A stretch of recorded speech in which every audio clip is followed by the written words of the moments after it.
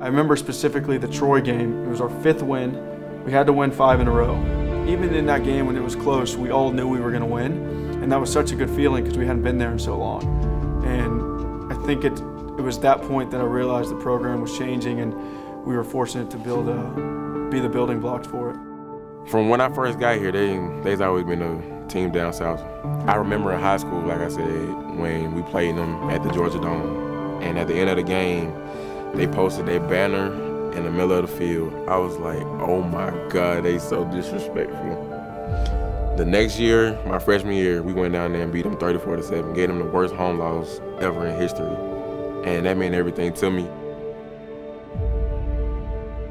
As a coach, you really don't put too much into the pregame and all that stuff, but when we got in that locker room, if you could have felt what I felt coming out of it, because I said to myself when I walked out, I said, there's no way we're losing this game today.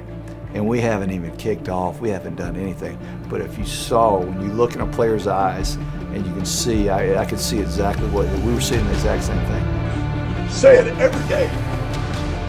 Be the change. Be the change. When you be the change, you reap the benefits, baby.